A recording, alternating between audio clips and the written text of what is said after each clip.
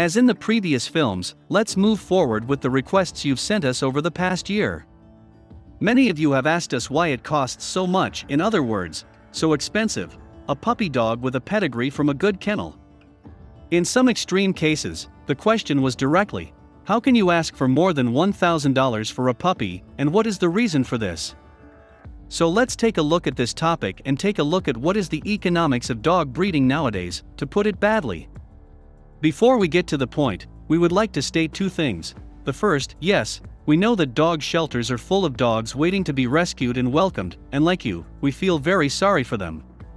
We tried our best to help these dogs with videos, but this part is not about these dogs. Secondly, the old debate about whether it is worth buying a purebred dog or choosing mixes is also not the subject of this film. We and many experts have already expressed their opinions on this channel about this question. We will not answer these two topics, as this film is not about these, in the comments section either. As a starting point, we should accept the fact that a significant number of prospective dog owners who are thinking about buying a dog do set the goal of purchasing a purebred dog from kennels that have exhibition results, provide health guarantees, and keep parents and puppies in the right conditions. Even today, these same people are surprised that the price of a puppy corresponding to the above-mentioned expectations cost many $1,000s, or euros, if we are talking about Europe. Well, if we talk about the background of the price of puppies, we need to mention two main areas that have a major role in pricing. The first of these two, which almost all puppy buyers ignore or simply overlook, is the tremendous costs of the given kennel and the breeding dogs that live there. If, for example, we take a breeding stock of 8 to 10 dogs as a basis, the cost of proper and responsible keeping of so many dogs can reach $50,000 to $100,000 annually. And what do these costs come from? First of all, in a quality kennel, the dog's living conditions should be perfect. Fortunately, we do not live in the age where dogs were kept in wood logs, holes in the ground, or other clumsy places. In the case of properly designed kennels, there are serious infrastructural and overhead costs, which, of course, are paid by the breeder. Then, dogs have to eat, and it doesn't matter what they eat, whether we are talking about kibbles or raw feeding. Depending on the size, feeding a breeding animal costs thousands of dollars per month per dog.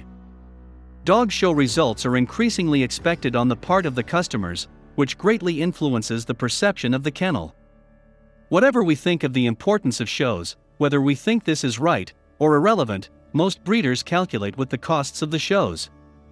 Going to shows is not a cheap activity, including travel and accommodation costs, and the maintenance costs of a transport vehicle of sufficient size. In addition, there are entry fees which, in Europe, typically range from 150 to 200 euros per dog. When it comes to kennel costs, don't forget about healthcare costs, vaccinations, genetic screenings that are already available and in some cases compulsory for many breeds. In our days, the price of the complete screening is quite close to $1,000 or more.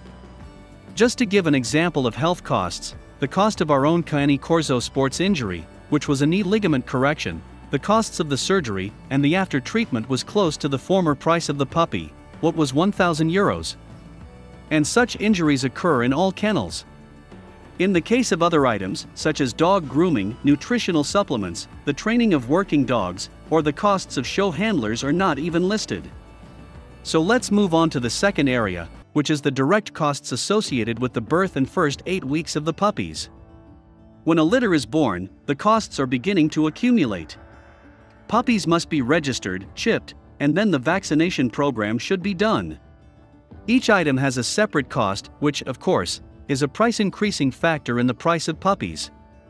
By the age of 8 weeks, puppies undergo a series of vaccinations, which are also not given by the veterinarian out of love.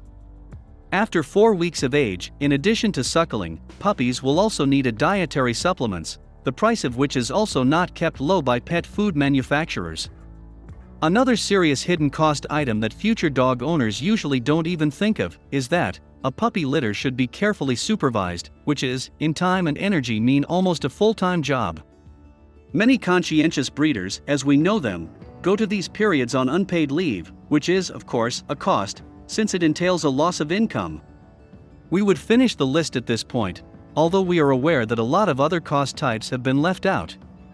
Maybe that was enough to give you a picture of what makes up the price of a quality and healthy, well-handled puppy.